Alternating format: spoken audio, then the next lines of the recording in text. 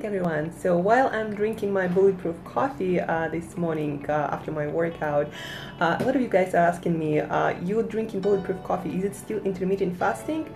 Well, from all the literature that I've researched, it's not.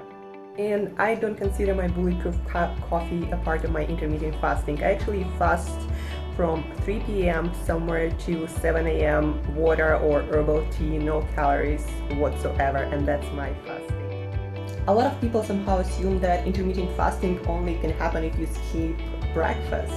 But no, most of my activities, my workouts are in the morning really early, so most of my food are also really early.